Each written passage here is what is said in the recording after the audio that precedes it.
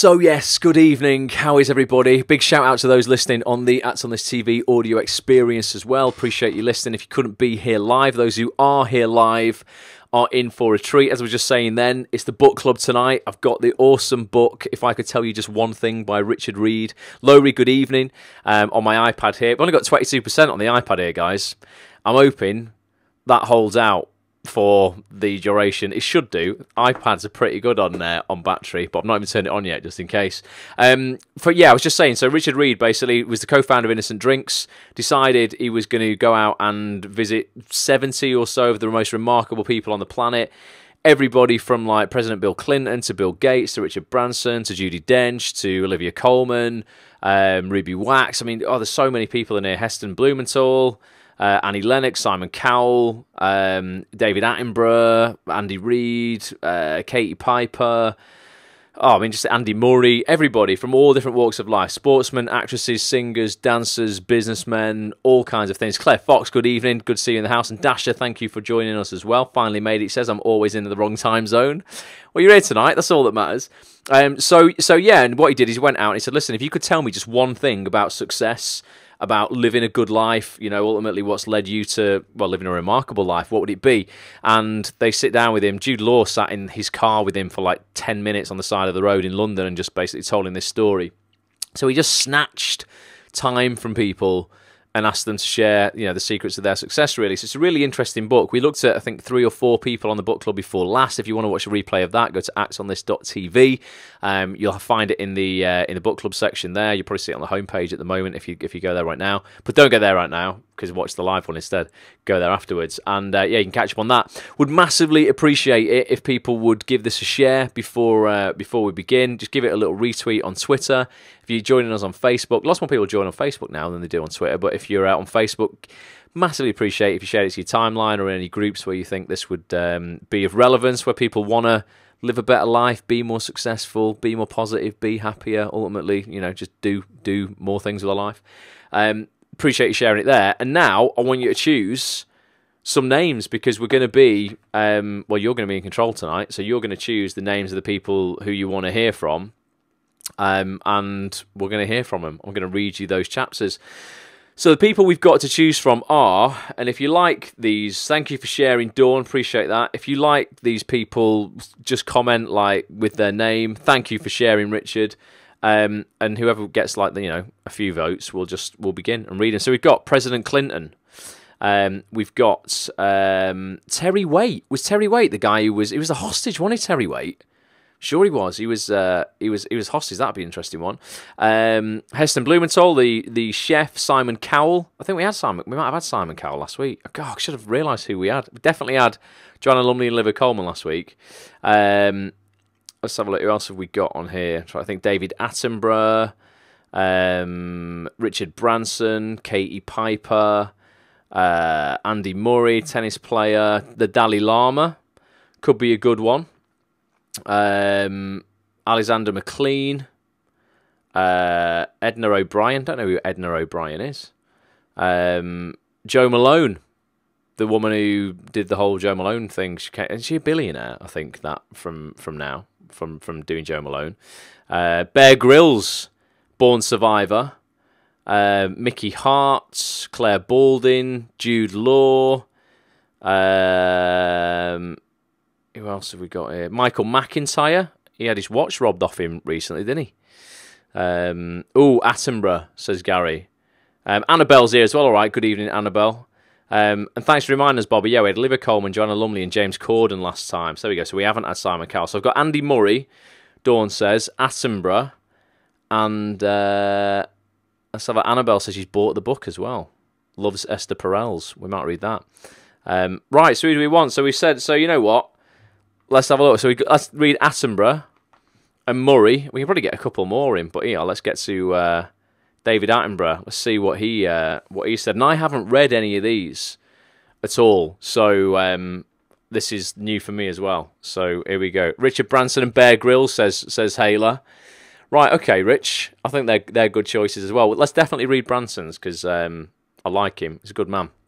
So this is David Attenborough's, and it's titled "The Lesser Spotted Sir David Attenborough." Very apt. It says, all I can hear are the sounds of nature. The air is filled with mysterious chirpings and squawks, exotic whistles, tocks and clicks in quick succession. A Ghanaian giant squeaker frog, a Madagascan side-necked turtle, and a Pakistani snow leopard dart past in front of me. Then a Papua New Guinea warrior in tribal headdress appears. Our eyes meet. He gives me a friendly smile and comes towards me, extending his hand in a traditional greeting. And I think, not bad for a Tuesday evening in West London. Bit weird. Admittedly, the sounds are recorded and the animals are on film, but the warrior is very much real and enjoying both his first trip in London and his first ever gin and tonic. We're at the Whitley Awards for Nature, an Oscar Light Awards ceremony for rising stars in the world of conservation. The venue is the Royal Geographical Society, an appropriate choice given the far-flung origins of tonight's nominees, each of which has dedicated their life to defending their threatened native species. The Ghanaian chap protecting the giant squeaker frogs has even learnt to mimic their mating call and does so loudly when collecting his prize. It makes for a memorable acceptance speech. It's interesting, isn't it? When you get your BAFTAs and your Oscars, are you going to make a mating call? Be a bit weird. Peter Krellin and Tony Rossi from Chicago in the house. Good to see you, lads. So whilst the evening is shaped around celebrating these conservationists and their projects, the biggest draw of the night is guest of honour and the world's most revered naturalist, Sir David Attenborough. He's dressed on brand in a crumpled cream linen suit, looking for all the world like someone who has just come back from exotic travels, which of course he has. He's at the event to support the conservationists and wants no limelight for himself. Like his documentary subjects, he seems more comfortable hiding in the long grass and remains in the audience, avoiding the stage. To talk to him one-on-one, he is the charismatic yet humble man you'd imagine him to be. He says he gives time to these awards every year, including narrating each of the conservation project's films, because local people with local knowledge and a vested interest do the best conservation work. And, to quote him, it's more important than ever to support those who protect the planet. It's lost on no one that the room is full of people inspired to do just that because of the films Sir David has made. The effect is global. President Obama credits Sir David with awakening his fascination in the natural world as a boy and asked Sir David to the White House to pick his brains on conservation and fulfill a childhood ambition of getting to hang out with nature's commander-in-chief. According to Sir David, the growing encroachment by man on our natural habitat and the ever-increasing demands we place on the environment has got progressively worse over his 60 years of filmmaking. What I'm seeing going on with plastic at the moment is shit scary, isn't it? It's pretty bad. We've got to stop using plastic. I just refuse to use plastic straws now. Karen Allen, good evening. And he's clear-sighted about the fundamental driver of the issue. So he says, there's no major problem facing our planet that would not be easier to solve with fewer people. He also underlines the importance of appreciating what is around us, not just our natural history, although that is of course of fundamental importance, but also our art, other people too. He recommends what he calls an explorer's mentality, delighting in and savouring all the riches of life as we journey through it. And while doing so, heeds it's a good idea to create more than you consume. Now that's freaking good advice. I think for every actor out there as well, create more than you consume. Okay, I think there's two types of people in the world. There are the creators and there are the consumers. There are the consumers who will sit in front of Netflix and watch every show, binge on it every single night, wishing to hell they were in it as an actor. And then there's those people who go out and actually create the version of that show for themselves until they get elevated to be in that show. There's also, says, a boyish mischievousness about David. When he asks for his best piece of advice, he feigns ignorance and says he's never been able to think of anything clever to say his whole life, and then winks. When I push a second time for his most valuable advice, he continues in the vein of what he has been saying about appreciating the miracle of what life on Earth has to offer, and it fits exactly with the endless fascination he exhibits in every second of his films. Now, this is his advice. It's short, but it's sweet. Ready? He says, I have never met a child that is not fascinated by our natural world, the animal kingdom, and the wonders within it. It's only as we get older that we sometimes lose that sense of wonderment, but I think we would all be better off if we kept it. So my advice is to never lose that. Do what you can to always keep that sense of magic with our natural world alive. And no one does that better than Sir David. I think it's really powerful, isn't it? Like, we do, I think in the acting industry, this is so true. As well as kids, we have such an imagination and wonderment. And we play and we improvise and we do all that stuff because we're not inhibited. And then we grow up and people just shit the pants. It's like, oh, I can't be seen to do that, or I can't be seen to play around or be a bit childlike, or, you just lose, you get too serious, don't you? And you just end up losing the wonderment of the world around you. And sometimes, I say this all the time, like, it's incredible when you step back and just realise how amazing, like, the whole thing actually is. Myra says she's having a little bit of a screen freeze. Looking good for me, Myra, where I am. Anyone else having that? If you are having that, Myra, and you can hear me, just refresh the screen. Hopefully it'll be all right, and turn off anything else you've got on your phone that might be taking up your bandwidth. But yeah, it's interesting that. Definitely, I'll read it again because I just think it's really, really, really good. And Myra, if you missed it, this is for you. This is what David says. I have never met a child that is not fascinated by our natural world, the animal kingdom, and the wonders within it. It's only as we get older that we sometimes lose that sense of wonderment, but I think we'd all be better off if we kept it. So my advice is to never lose that. Do what you can to always keep that sense of magic with our natural world alive. I saw a kid, I was walking the other day, and I saw a kid standing on the back of his younger brother or sister's pram, and the dad was pushing the pram along, and this kid, he went past me, and I smiled at him. He looked like he was having so much freaking fun, as in to go, look at me, this is amazing. And it was something that was just so simple, and that was the thing that I think we lose if we're not careful. We just lose the simple, fun things in life because we think we get guilty sometimes, and I feel this myself sometimes. Sometimes genuinely, because I know I want to achieve a lot in my life, and I have a lot of plates spinning, a lot of businesses and careers and things. Sometimes I feel guilty for having fun, like genuinely. Sometimes I'll be like, right, that's it. If I take more than like an hour out to go and do something fun, sometimes I can easily, even like right now, today, find myself berating myself, going, no, you've got to get back, you've got to do this, you've got this to do, you've got that to do, you've got to get the vlog edited, you've got to put this out, you've got to do that. Sometimes you just got to remind yourself that actually, you know what, the only person putting those deadlines on me is me.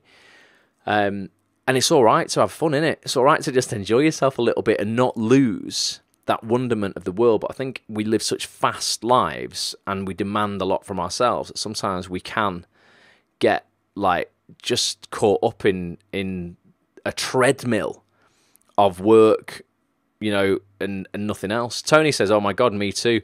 Feel it, Tony. Honestly, sometimes I think something I'm working on, like personally for myself, because I really feel it. Like, I feel guilty, and I'll be out having some fun, and I'll notice, like, for instance, someone's, like, put something online, and it might be something that I go, God, I really respect that, or, like, haven't they done really well with that, like, Instagram post, or that piece of content they've made, or someone else has recorded a podcast, or I catch someone else's episode of a vlog, and it inspires me, because I'm like, wow, that's actually really good quality, and I think, holy shit, like, I should have done that, I should be doing, like, I better go home and do something. To kind of keep up. So it's like, it's weird, isn't it? We've got to let ourselves off sometimes. Myra, I'm sorry, your screen is freezing. Gary says it's fine on his end. Everyone else seems to be, and it's great. I've got two screens as a test. Got this one here you can see, and I've got one on my laptop, and it is fine. Yeah, maybe like, just have a look if you've got anything else on in the house that's maybe downloading something in the background, like any other apps, or like your iPad or anything like that. Turn it off. And just or switch onto 4G data if you've got that on your phone and don't use your Wi-Fi. Maybe it's just your connection's a bit dodgy. Gary says, force myself not to work at weekends sometimes. Oh, makes me antsy just thinking about that, Gary. Do you know what I did do today for the first time, though? I had a look in my calendar to have a look at where the next break in the vlog will be, because I do a week off every 14 episodes of my vlog. So every 14 weeks, I take a week off filming my vlog, and the next break, as the 14 weeks, ends up the first week of August. And I thought that's when everyone's really going to be on holiday. It's the first time I've ever thought of going, you know what, I'm going to just take those 3 weeks off of August as a break, just unplug, and we're going to hit it hard. We'll come back in September, and I would never have thought of doing that before. What do you like to do when you do unplug, Ross? Do you know, Tony, one of my favourite things in the world, I think maybe this comes from being an actor as well, but it just comes from being curious, you know. I freaking love, like, observing people, and I love behaviour, and that's why I really go deep on the psychology of behaviour and, like, understanding. No one acts randomly, right? Nobody, every action you have made today has been a reaction to something in your environment or something, you know, an experience in your past or whatever. And you can explain every single action in people's lives, what they do, whether it's good or bad. You can explain it via one of 4 to 6 human needs they're fulfilling. I love when I want to unwind, literally, because coffee's one of my favourite things in the world as well. Going and sitting in a coffee shop and just watching, like, out the window, if I can get a high vantage point, just going and watching the world. I was sat in the local coffee shop the other day watching chuggers outside. That's what we call them in the UK, people who, like, charity workers who try and get people signed up for various charities. And there was a few in the square near me, and I was watching how they entice people in and how people react to them. It's like some people will run past them and kind of hide and pretend they haven't heard them. Other people will, you know, kind of fob them off and make a joke with them as they walk past. And some people will stop and talk to them. And I was looking and trying to figure out what the chugger was doing to make the person stop. Because that's really useful information, how you influence people. What were they doing that was resonating with some people to make them stop and listen? Because if you can do that and you have that effect on people, it's very, very powerful. So I love just chilling like that, sitting in a coffee shop with a podcast in, watching the world go by. Tony, freaking love it. Richard says, get yourself scuba certified, and I guarantee it will change your life. You'll enter a whole new world of wonder and relaxation, I promise you. Oh, I've never, ever, I'm not a strong swimmer though, Rich, but I've never, ever thought of scuba diving, but maybe, yeah, give it. And my local gym, my local swimming pool offers training in that. Annabelle says, I thought that was just me. Do you mean about feeling guilty when you're not working, Annabelle? Definitely not just you. And Myra's going to have to watch the replay. Myra, apologies, but the replay will be online instantly after I post, finish this broadcast. Tony says, so true. I love being a standardised patient actor pretending to be a patient for medical students. For that exact reason. Yeah, just observing people. It's interesting, isn't it? And Gary says, oh my God, I did that the first couple of series. What's that, Gary? First couple of series of what? You did what? And Bobby says, I'm now tanned enough that I can say no. What does that mean? No hablo English to them. What are you talking about? Oh, I'm missing a few comments out. Bobby must have gone on holiday somewhere. Oh, I had an acting teacher who admitted watching Celebrity Big Brother to observe the wackiness of people. I think that's why reality TV works so well. Because we are, like, fascinated by people and watching other people. It's why Gogglebox over here in the UK, Gogglebox for those in America, I don't know if you have it, but we have it here, and it's basically watching people watch TV. It's such a crazy concept. You watch them watching TV and commenting on the TV. It's just weird, but it's quite addictive viewing. We did an episode of Watch Ross, my vlog, where it's called Goggle Ross, where we watched back previous episodes of Watch Ross and what we liked about them. Right, let's have a look. Oh, Bobby talks... so you talk foreign language to the chuggers, so you don't have to... so you don't get caught by them. Right, so that was David Attenborough's advice. Don't lose the wonderment. I think it's fantastic. Absolutely freaking fantastic advice. Simon Barton is in the house. PB. Call Simon Party Boy. Legend. Looking at more advice, Si, from some of the most remarkable people on the planet. We just heard from David Attenborough. He said basically... that he's never met a child who isn't fascinated by the natural world or the animal kingdom, and as we grow up, we lose that. And he's like, if he could advise anyone anything, it's not lose that wonderment of the world. I think that's really, really good advice. So, who else do we want to hear from next? Let's choose another person. We had who were people saying before? Richard Branson. Should we have a look at him? Because we've not heard from Richard, have we? Let's get Richard in the house. Let's find him. It's Bill Clinton. Get him later on. Branson, where the bloody hell are I? Oh, the Dalai Lama. That's something I definitely want to cover at some point. I think he's got a lot of good advice. Come on, Branson. Where are you hiding? He's not there. He's not there. There's 70 of these people. You have to just bear with me one second. Just amuse yourselves for a second in the chats. That's not him. Judi Dench. Richard Branson. Island Man. Boom, there he is. Right, let's have a little... and Bobby says he keeps mixing up Richard Branson with Charles Manson. Very, very different people, Bobby. So, Sir Richard Branson, Island man, probably because he owns his own island, Necker Island. Let's have a listen. I first met Sir Richard Branson at his old house in Oxfordshire, where he was hosting a festival-sized party in the adjoining fields for his Virgin Atlantic staff. He was the inverse of the Great Gatsby, stood at the gate, greeting everyone that came in, all 15,000 of them. For over 4 hours, he shook hands, kissed cheeks, welcoming all. The embodiment of one of his management principles, and that is, if you look after your people, they will look after you. These days, the place where Virgin staff dream of meeting the boss is at his official home on Necker Island, his family's private island, which nestles among the baby blue waters of the Caribbean Sea. Every year, a few lucky Virgin employees get invited. As perks go, it beats free tea and coffee. I'm on the island for a week, not as staff, but as a very grateful friend of the family. I can attest that whoever coined the phrase, "it's better to travel than to arrive," hadn't been to Necker. Even the journey here is epic. You fly by propeller plane to a nearby landing strip and board one of several speedboats, full of friendly crew, loud sounds and chilled drinks, skimming over azure seas and nipping between islands until you get to the very last one in the archipelago, Necker. Sounds freaking great, doesn't it? Richard Branson, if you're watching this, will you be our friend? It's probably only like 25 of us. We can come and stay, surely to God. When you see it, you can see why God kept Necker till last. 2 perfect crescents of virgin white palm-fringed beach, trailing off either side of a verdant headland, upon which the proud main house inevitably sits.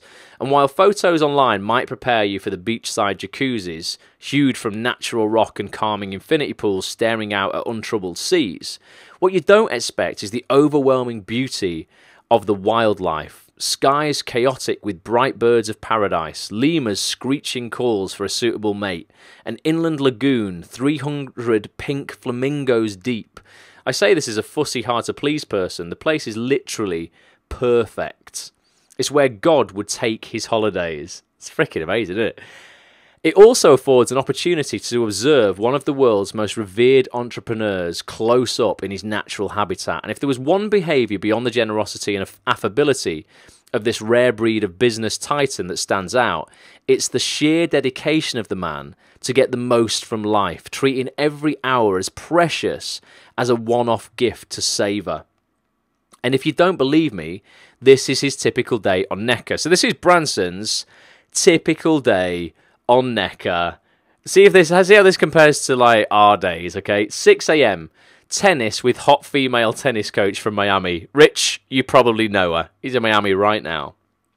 8 a.m. yoga on the terrace with resident teacher. 8:30 a.m. breakfast with wife, children, grandchildren and friends. 9 a.m. kite surf round the other island he owns. He's now bought the one opposite Necker too, because one island is never enough, with son and son-in-law. 10 a.m. heads a private office with resident personal assistant and broadcast quality media studio to support the countless Virgin business and charitable initiatives across the world. 1 p.m. zip wire down from the main house to the beach barbecue with family and friends. 2 p.m. poolside chess with whoever is feeling brave enough. Winner, Richard Branson. 3 p.m. golf buggy back to the main house to work. 4 p.m. second tennis session with hot coach. 5:30 p.m. feed the lemurs. 6 p.m. Necker tennis tournament with other guests. Winner, Richard Branson. 8 p.m. dinner by the pool. 9 p.m. party in the main house. Sounds like a nice life. All this done with a flip-flop wearing infectious enthusiasm. It's like he's woken up that morning and to his great surprise and delight has found himself in this amazing paradise, forgetting the fact that he's the one who spent 30 years creating it. Over those same 30 years, he's also redefined the nature of business. Before Branson came along, the stereotype of an entrepreneur in the UK was a wheeling, dealing, Del Boy type. Branson changed that. He made setting up a business seem sexy, cool and fun. And most importantly of all, possible. His success, life and approach to business underwrites the ambitions of other entrepreneurs, providing a license to dream, to think, what if? I catch him at one of his beach bars as his feet... at his feet, the kite surfing board he used to get there. He's talking with the bar girl making the drinks. He finds out she's going back to the UK, but he's worried about a lack of work, so he starts making calls, offering to help her get a job. It reminds me of a time when I was one of the judges alongside him on a young entrepreneurs competition, and we debated who should win. He made sure extra money was found so everyone would get something. It's nice for a minute. The man is relentlessly helpful. The answer is always positive. His informal title in his own organisation is Head of Yes. Yes! That's wicked, isn't it? Richard Branson, not CEO. He's just Head of Yes. Nice. His most famous words, screw it, let's do it. Anyone who's got me on WhatsApp will see that's also on my WhatsApp. Because he, inspired by him, I didn't just make it up. But when I asked for his most valuable piece of advice, it's not specifically about work and business, but about life and how to live it. Maybe it's the Eden-like setting we're in, or more likely it's because he follows his own advice that we're in this island of earthly delights. So this is Branson's piece of advice. If he could tell you just one thing, this is what he'd say. People talk about work and play. Oh my God, this is so apt because we've just been speaking about this. I told you I hadn't read this. Wow. People talk about work and play as if they are separate things, with one being there to compensate for the other. But all of it is life. All of it is precious. Don't waste any of it doing something you don't want to do. And do all of it with the people you love. So read that again. People talk about work and play as if they're separate things, with one being there to compensate for the other. But all of it is life. All of it is precious. Don't waste any of it doing something you don't want to do. And do all of it with the people you love. As he says this, I can see in the distance, one by one, his family, friends and PAs zip wiring down from the headland to join him on his private beach for another lunch in the sun. And I think to myself, for the 100th time, this man knows how to live. Boom. So that's Branson's advice, basically. Work and play are both important, are not necessarily the different things. I think for the most part, I feel that my work is play and play is work, but sometimes I just like, sometimes things that aren't related to building a business, I'm a bit like, oh, I should be doing that, as opposed to, do you know what, maybe it's just a little bit like, just accept that actually having fun is building yourself, isn't it? You know, building yourself as a person. And that's why one thing I will never relent on is like not doing my run on a Sunday. That for me is like absolutely non-negotiable in my calendar. Gets done every Sunday because it clears my head. I look at that as work and pleasure of the same thing. I have to do it to be focused for work, but it's also immensely pleasurable for me. But yeah, good advice from the Branson. Let's see what's going on in the comments. My respect for you is increased by 5% after that impression. Who did I do an impression? Of what? Of Alan Partridge? I do Alan Partridge impressions all the time, Bobby. If that was it. Inez here. All right, how you doing? Gary said he did snorkeling once on a holiday. It was lovely. I've never done it. My brother's done it a few times. He used to love it as well. Definitely. And Richard says, yeah, diving will help everyone with their acting, writing, performance. The lot opens up an entire new world under the sea. We could all go snorkeling with Rich and just do a live action play of The Little Mermaid. If you're up for it, Rich, you can be Sebastian. Don't know who I'll be. Definitely not Ariel, but Bobby, you can be Ariel, Little Mermaid if you want. So yeah, good advice from Mr. Branson.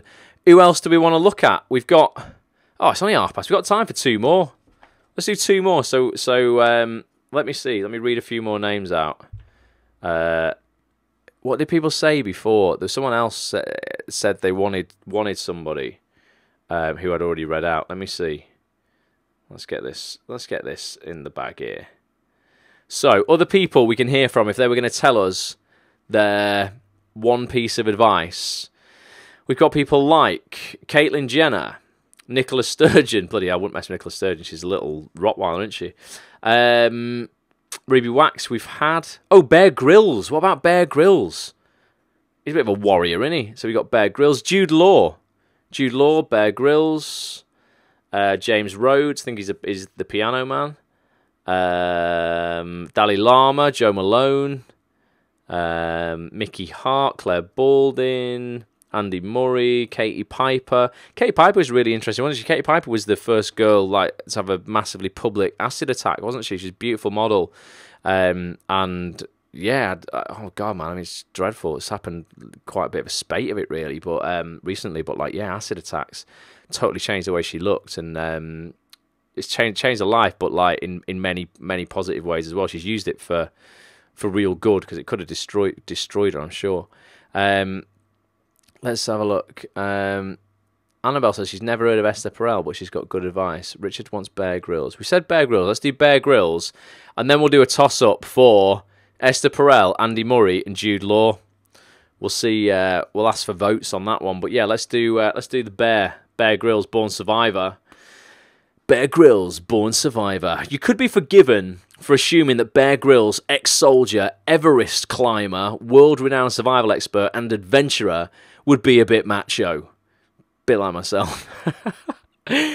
Hardened by his time as a soldier and his many brushes with death, but he isn't, but not so. I wouldn't be so stupid as to call a bear a bit of a softie, especially when he's sat right in front of him, but he has a warmth and gentleness you don't necessarily expect of your typical SAS commando.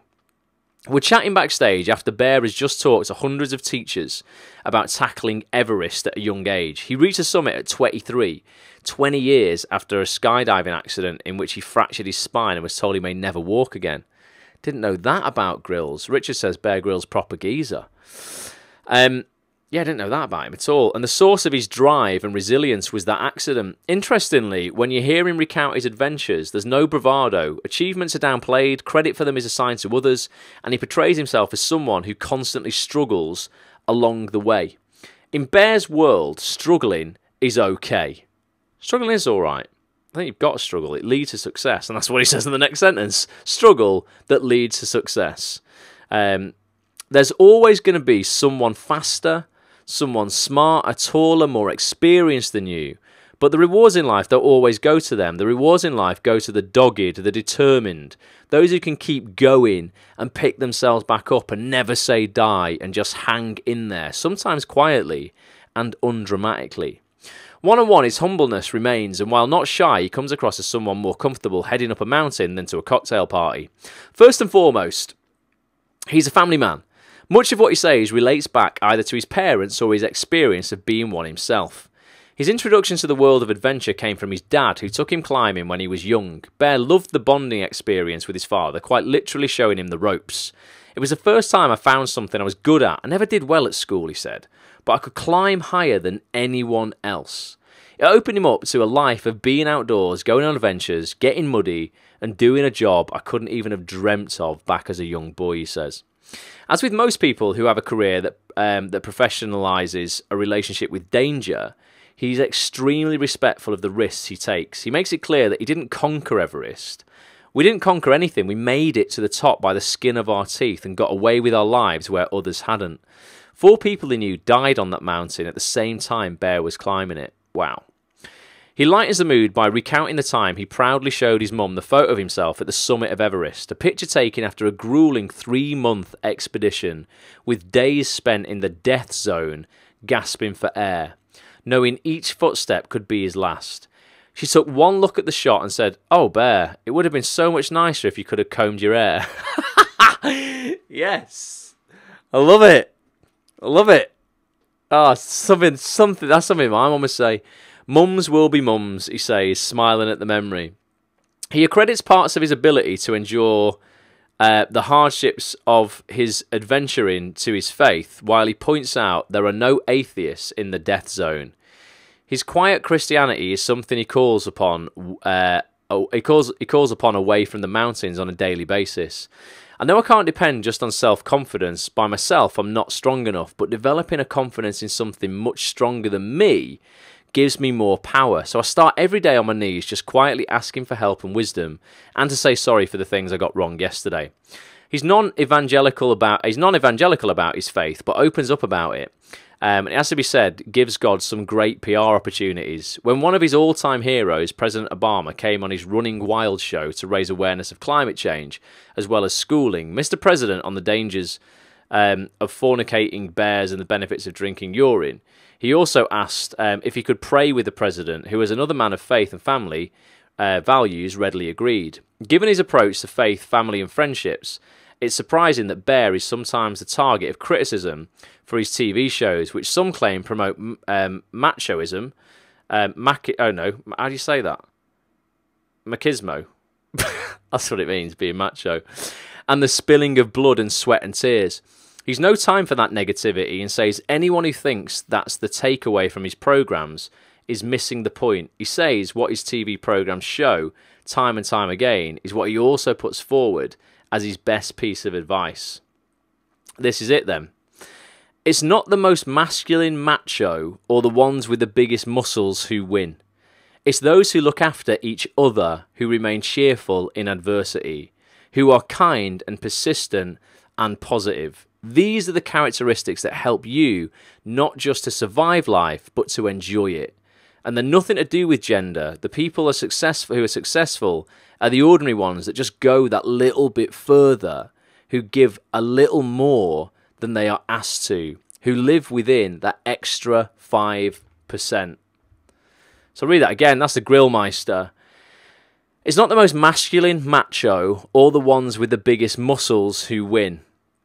I wish you'd have told me that before I just decided to go to the gym every day, try and get bigger muscles. It's those who look after each other, who remain cheerful in adversity, who are kind and persistent and positive. These are the characteristics that help you, not just survive life, but to enjoy it. And they're nothing to do with gender. The people who are successful are the ordinary ones that just go that little bit further, who give a little more than they are asked to, who live within that extra 5%. Boom. Pretty good. Good advice from the Grillmeister. Just give that little extra, that extra 5%. What do you reckon to that one?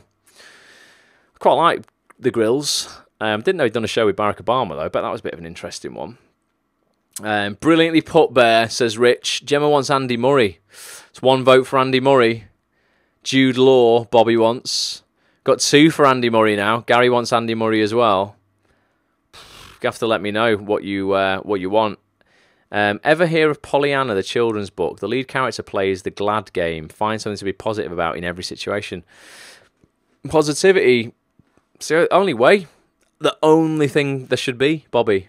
Negativity will never ever serve you practically. I mean, it's just pointless. It's not about being all airy-fairy and all just be positive. It's just actually from a really practical level. Being negative about shit ultimately just never helps. So that's why there's just no point in deploying negativity. It's not about being all amazing. It's just about going, actually, you know what? At 0 point, no time ever is being negative and whiny about a situation, regardless of whether you've caused it or not. Is it ever going to help you? So there's just no point. You might as well make positivity louder and find something to be glad about. Pollyanna knows a shizzle. So yeah, right. I mean, that's good, isn't it? Good advice off Bear Grylls. Who do you want next? Last one for tonight. So we've got basically the 3 are, I guess, Jude Law, Andy Murray, and did someone else want somebody before? I can't remember who it was. Jude Law, Andy Murray. Do you know what? I can't find the comments. There's been too many comments since. But yeah, let's go Jude Law or Andy Murray. Get your votes in now. I'll keep an eye on Twitter. If you want to put your vote in Jude Law or Andy Murray, speak now or forever hold your peace. Dawn wants Andy Murray. That's 3 for Andy Murray. Jude, you're not very popular tonight. I hope you're not watching. Well, I hope you are watching. I mean, that'll be good. But don't worry about it. People do love you, Jude. Just not as much as Andy Murray.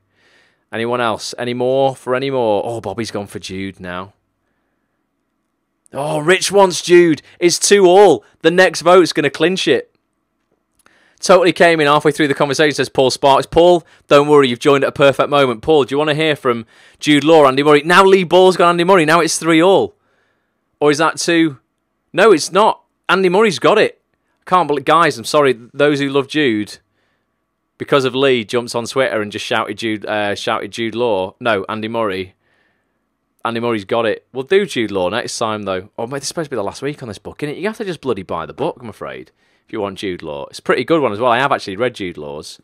He gets in his car in London for like 10 minutes. Richard does and just chats to him. So, Andy Murray He's a bit monotone, Andy Murray, isn't he? He's very, very good, but he's a bit, he's Scottish, isn't he? So he's like, I can't really be bothered to speak. But I'm sure he's inspirational. He's achieved a lot, hasn't he? You're a mean jelly bean, RG. Well, you have to buy the book, Bobby. Unfortunately, I'm not sponsored by the book, otherwise I'd get a commission. Stephen Gidwayne in the house, just joined us live for Andy Murray. Draft Breaker, it's called, this title. Don't know what he means by that, but this is Andy Murray's. Oh, now Dawn wants both. If we got time, Dawn, I'll try. It's Andy Murray's advice. If he could tell you just one thing about having success in your life, here's what he'd tell you. Well, here's the story behind it anyway. Is there a sport tougher to master professionally than tennis? The brutal training schedules that start in childhood and don't stop till you retire. Your life constantly on the road, away from your family and friends. The very nature of the game itself. A modern-day duel. One person pitted against another. No teammates to share the load. Hours of battling day after day under intense scrutiny. And the mathematical, illogical, maddening truth that even though a match can involve over 250 points... each point can prove disproportionately significant. Tennis is arguably the purest, hardest, most unforgiving of all sports. Then imagine if you've decided to take all that on, decided to shape your life around that sheer unlikeliness of making it as a pro, turned down the tempting football training contract you're offered at an early age and foregone all other paths through life. Just as your hard work and sacrifices start to pay off and you rise up through the ranks thanks to a quirk of fate, it turns out that your time coincides with not one, but 3 kings dominating at the highest level. A cartel of tennis dons, each showing unprecedented levels of success, skills, and consistency. Knowing that in any other period of time, your own talents and mastery would make you champion many times over, but the universe has served you a dodgy line call just when it counts. What do you do?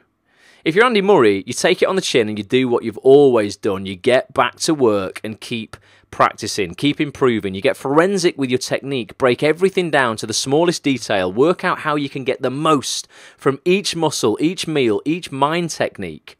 Somehow you absorb and redirect the extraordinary pressure of expectation, channeling that energy instead into chasing every ball. And the result, you become that 4th king, starting with Olympic gold. Then that first Grand Slam victory at the US Open. Then on the 5th championship point, the most coveted title in tennis, if not sport, Wimbledon. The Holy Grail, you become the nation's rainmaker, ending a 77-year drought. Oh, not draft, yeah, drought. Wish I could read before. Drought, he said, for the country.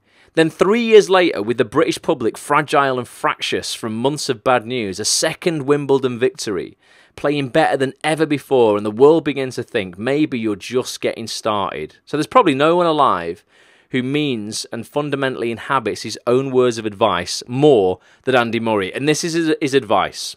So he's a pretty toughened bloke. He says this. Always believe that when you apply yourself, you can achieve anything. Make sure you give 100% and work as hard as you can in everything you do, not just in what you enjoy, but also in life. And don't forget, natural ability will only get you so far. There is no substitute for practice. From the guy who turned practice into perfect. So one more time. Always believe that when you apply yourself, you can achieve anything. I know that sounds cliched, like so many people say it, but it's freaking true. Make sure you give 100% and work as hard as you can in everything you do, not just in what you enjoy, but also in life. And don't forget, natural ability will only get you so far. There is no substitute for practice. From the guy who turned practice into perfect. It's really true. And I was saying this on the vlog last week. I was saying, listen, people can be born with more talent than you. People can be born with more money than you, a better upbringing than you, a better schooling than you, etc., etc. But the one thing that you can always do, regardless of any of that bullshit, is work harder than them. It is like the thing that can give you back all of your control of your situation. You might have seen someone this week achieve something that you would like, and you've gone, that's because they've got money and they could do this and they could do that. You can achieve what they've achieved in most circumstances. It might take you a little bit longer if you just put the work in. the thing that's really tempting to do is just to not bother, because you think you have this fear of process. We've done this before. You've got three main fears, really. You've got fear of change. You don't want to change because we don't like change as human beings. Fear of process is, oh my God, this is going to be a massive task for me to do.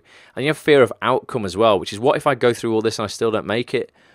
It's better for you and safer for you in your head, because you want to protect yourself from all of that hurt, to not try. Because then you can just blame it on other stuff, as opposed to, look, I actually sacrificed everything, gave it 100%, it didn't come off. Promise you, if you sacrifice everything, give it 100%, even if the epitome of the thing that you want doesn't come off, something very close will. You'll be in a much better position than you were without trying. So you've got to, practice. What are you saying, Lee? I didn't practice there either. I missed your first comment, mate. I don't know what you were referring to. Gemma says, yeah, it's Will Smith's motto. Yeah, Will Smith said something very famous, didn't he? He said talent. What did he say? Hard work will beat talent when talent isn't working hard, or something along those lines, I think he said. But it's really, really true, honestly. It's the leveler of all society. If you just actually put the work in, most people don't want to for one of those three fears. So yeah, again, it just comes back to the fact that you're going to die. Don't want to put a downer on it, but got to stop walking around like you're coming back and you've actually got something to lose. You haven't got anything to lose. I mean, literally nothing.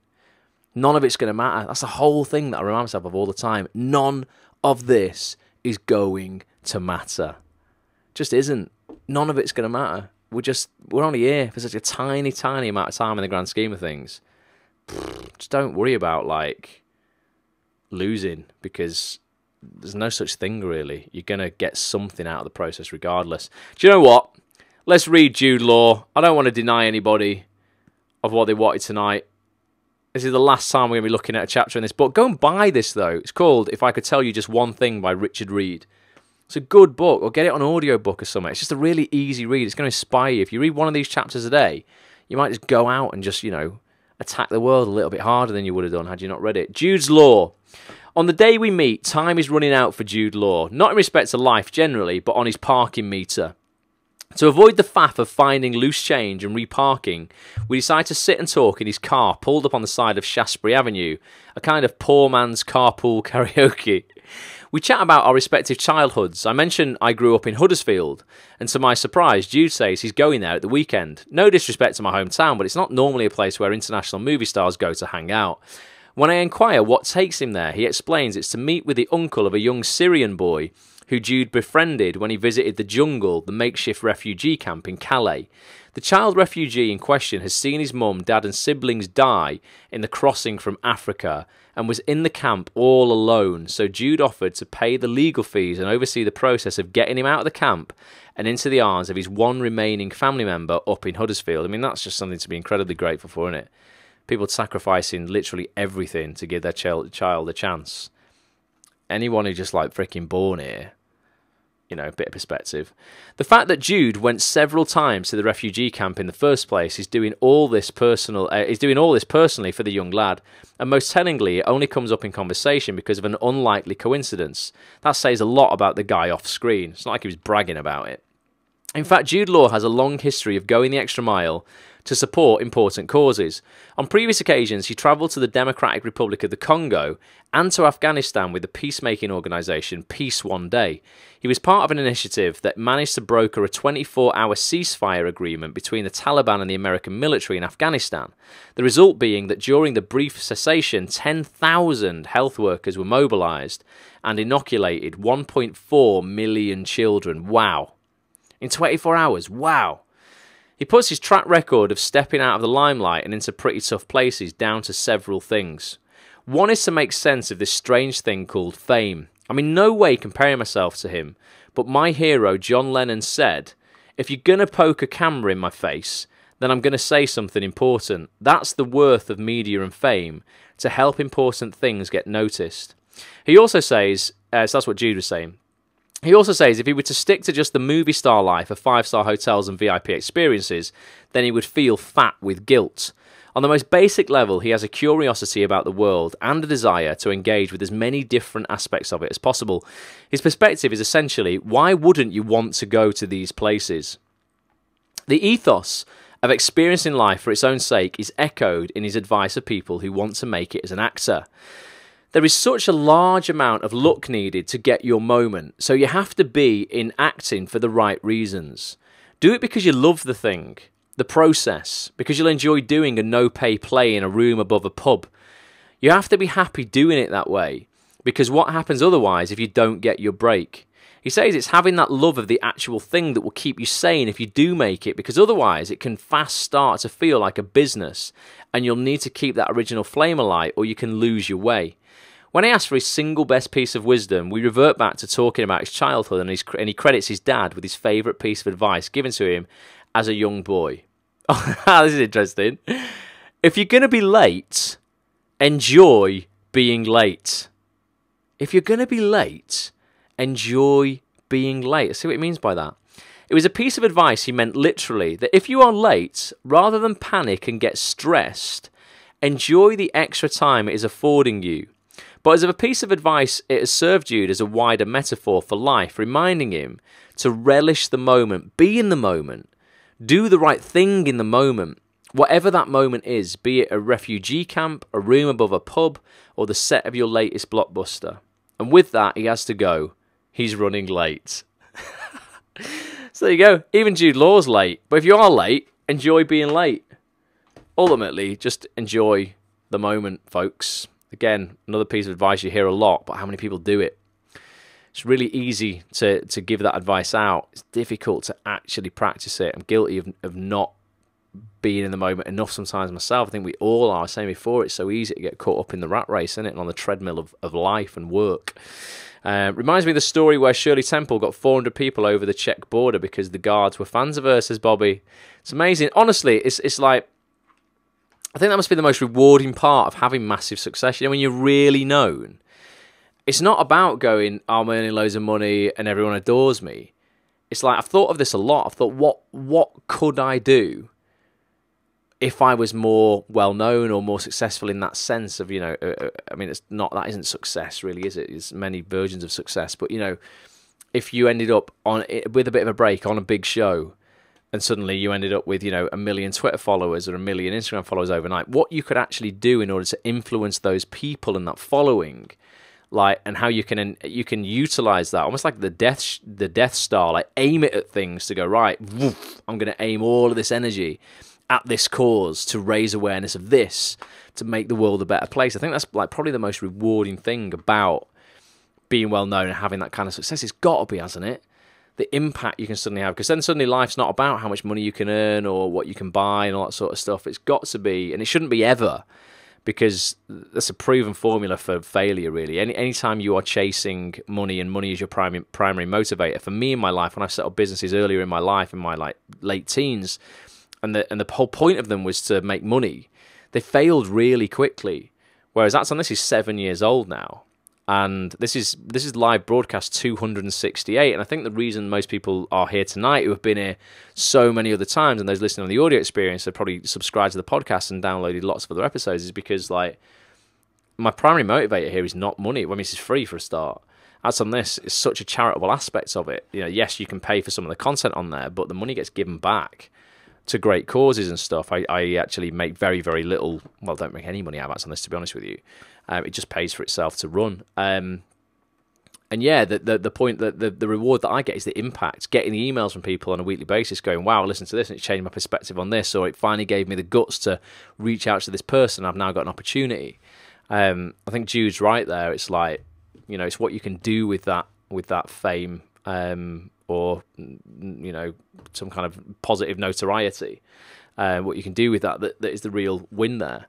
So that's advice from 4 great people tonight. Who do we have? Bear Grylls, Richard Branson, Jude Law, and Andy Murray. If you want to hear more great advice, go get the book. It's called If I Could Tell You Just One Thing by Richard Reed. It's a good one. It's definitely one of my favourite books that we've done on the book club. I want to say thank you to everyone who's watched the 34th episode of my weekly vlog, Watch Ross, today. It's an interesting one. You'll see me finally get the keys to my new apartment on this vlog. You'll see me sit down with Petch, my videographer, as he talks about his play that he's putting on, the first show he's ever put on his own for the Greater Manchester Fringe. The pitfalls of that, what he's learning from that. You'll see us sit down with Shaw, my business partner as well, who's gone into the corporate world at the moment, away from entrepreneurship for a little while to do a different project, and it's not for him. You'll hear his opinion on that. Ultimately, that is spending time doing something he doesn't like. He's going to be out of that very soon. So yeah, go check it out. And if you actually subscribe to the vlog, I'm going to be paying for someone's spotlight, or I'm going to be giving you £150 in cash. If you go over to the YouTube channel, youtube.com/watchross, and you hit that subscribe button, every comment you leave on an episode of the vlog is an entry into the prize draw. I'm going to draw someone at random at the end of July, and then you're going to get £150 put in your PayPal account, or I'm going to pay for your Spotlight subscription if you're an actor, if you prefer that. Gemma says, good luck with the move, loving the vlog. I'm starting mine, just finding my feet at the moment. Amazing, Gemma. Well, share it with us once you've once you've got it out there. Would love to see it. And don't worry. The thing with the vlog is, don't overthink it. So many times when I was first starting doing this, I was like, I've got to create a spectacle. We've got to manufacture something, or I've got to make it entertaining. You'll notice as we go along, I mean, basically we just vlog what's happening that day. I mean, it couldn't have been more normal what I did on this vlog, which was basically try and get the electricity working in my apartment. And you might think, holy shit, this is going to be really dull and boring. But you'll find that actually, you know what? If you just choose like interesting parts of your day, it's actually quite interesting. I mean, I watch it back and go, oh, I thought it was going to be really dull, but actually, like, it's quite interesting. So don't overthink your vlog like you've got to manufacture stuff. Just pick the camera up, film, and then you'll overshoot. You'll have way more footage than you need. Just cut out like interesting parts of conversations quite quickly and stuff, and you'll end up with something that's that's really interesting. Gary says, "Poor Sean, that was pretty funny." I'm going to show you here. Here's a 60-second clip of my vlog. Very normal this week. Basically, trying to sort the electric out in my house, and sitting down with Petch talking about his play, and Sean talking about this job. But here's 60 seconds of it. It's quite interesting. I was landed with a 900 quid debt that wasn't mine. The only reason I'm slightly concerned is that the amount of debt, which I think is still outstanding, is around like £800, £900, okay? Oh my God. Yeah. Ah, Petch, welcome to the crib. Come on in. So yes, he has finally bought the apartment, got the keys, it is mine. You know what I said about being inspired by where you lived before, Petch? Thank you for your patience. Your call will be answered as soon as possible. Not feeling as inspired. How do you get 900 quid in debt on your electric? You've got to realise that no one is going to care about your project, your career, anything in your life as much as you do, and in a way you can't expect them to.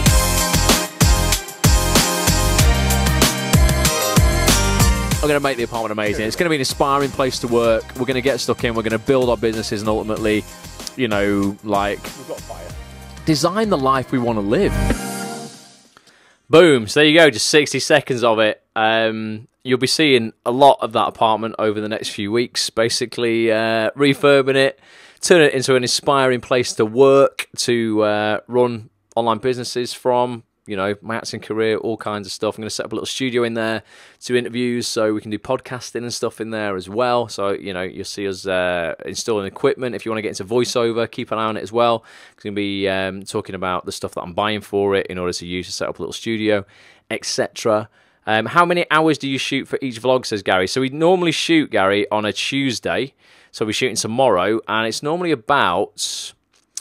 probably about 9 hours, mate, 10 hours. And then from that, we edit a 30-minute episode. So there's so much on the cutting room floor, like loads of stuff. And sometimes I'd love to put that in, but I don't want any episode really. Some of them are just over 30 minutes. I think when you start getting way above that, unless it's a special interview episode where we go and sit down with someone for a long time and they've got a lot to offer, I don't really want episodes to be longer than 30 minutes. I mean, give us some feedback on the episodes. Are they too long? Would you like it if they were shorter? Or are you happy to go, you know what, I'm happy to sit down for 30 minutes and... have a long blast, or do you watch it in sections? Maybe you watch 15 minutes here and then 15 minutes there. Let's know what people think. The viewing figures on YouTube in terms of the minutes of the vlog that's being watched suggest that when people are watching, it's only maybe like 500 people a week watching, but it is suggesting that actually people are watching the whole thing. So in the last 30 days, 20,000 minutes of Watch Ross has been watched between 500 people. So it's actually it's not people jumping on and watching 2 minutes and going, "This is shit. I'm gonna quit." Otherwise, I'd have made the episodes much shorter by now. But the actual analytics is showing that people are watching the whole thing. And sometimes I see people going and watching one episode and then watching a couple. So yeah, Lee just said I usually watch one or two at a time, but don't watch it each week. So yeah, people have done that. Watch your vlog this morning, 30 minutes is just right, Ross says Dawn. Amazing. Yeah, people do that, Lee. I've seen people, honestly, it amazes me. It's really humbling. Some people will go on, they'll leave a comment under one, and then I'll see them go and watch another 3 or 4 episodes in the same day. I'm like, wow, you've just given me like 3 hours of your attention. It's like incredible. Like, it's humbling to go, people think that this is interesting enough to give 3 hours to it. So, it's amazing. I love doing it, and we're just going to continue to do it. I said when I started off I was going to do 100 episodes. It's 2 years of vlogging. After that, I'll review it and see where we go from there. But yeah, I just really enjoy doing it. That isn't work. Just going out and go, Petch, film me. It's a bit weird though when you go out on like a Wednesday or a Thursday when we're not vlogging and something good happens and you're like, shit, why isn't Petch here now? If you just could have filmed this. It would have been great, but you can't capture everything. Gary says, like the half-hour episodes. Awesome. It's what I watched during my Monday workout, says Bobby. Thank you, Bobby. Appreciate that. And Lee, you asked a question before, just as I went to the clips of that video. I can't remember what it was. It was an interesting question I wanted to answer. What did you ask on Twitter, Lee? You said something about the vlog just as I cut to the clip before, and I thought when that clip finishes, I'm gonna answer that question. Remind me if you can remember what it was. Can't bloody remember. It's gone. It's absolutely gone. But yeah, appreciate people watching the vlog. Do subscribe. Like I say, leave a comment. I will absolutely be choosing someone at random to give that £150 to. It's totally legit. That's not some bullshit thing to just entice people into subscribing. It's legit. I've given it already to 2 people in the past. Sandra Rock one and Ruth Curtis one. Oh, that was a question. Did you tell the guy on the electricity on the phone I was recording him? No, I didn't, but he was recording me. So I thought it was fair game, Lee. I thought if you're recording my phone call, I'm going to record your phone call as well. He was a great guy. What an absolute legend. I think his name was... Oh, was he David or Jamie? I can't remember his name. Or maybe it wasn't either. I spoke to loads of people that day. Very, very good. Awesome guy at SSE. One thing I will say about SSE for your electric, don't know how competitive they are pricing-wise, but the customer service is brilliant. I mean, really good. I had someone come out and fit a new meter for me the day after I phoned up, and they sorted all that £900 worth of debt left by the previous owner of that flat. Sorted it all out like instantly for me. So, little shout out to that. Credit where credit's due. So yeah. Thanks for watching. So that's it for tonight, guys. Appreciate you being here. It's just gone 10 o'clock. Love you and leave you. Going to be back next Monday for another live broadcast. Apologies, you lot on Facebook, as I just click off this to end the broadcast. I'm not going to see your comments anymore. But thank you for being here. If I do anything for anybody, let me know. It's always at Ross A. Grant on Twitter, at Act on This TV on Twitter as well. Hit me up if I could do anything for you. Get that book. Let me know what you think of the other chapters. If you do get the book, if I could tell you just one thing, let me know which advice you like the best. Post in the Facebook group if you're an actor and you need anything as well. It's facebook.com/groups/Act on This TV. You can by all means ask for help there. And what's going on here? Why can't I end the broadcast? Oh, looks like you're stuck with me again. This happens quite regularly, doesn't it, when we do this? Try and end the broadcast on Facebook. Just like, nah, not gonna let you do that. So I'm gonna have to just bear with me. I think they've changed a few things up here. Anyone else do any broadcasting via Facebook or anything like that? Or would you like to learn how to do it? As an actor, maybe like, you know what, you'd be like, one night I could actually do like a little tutorial or something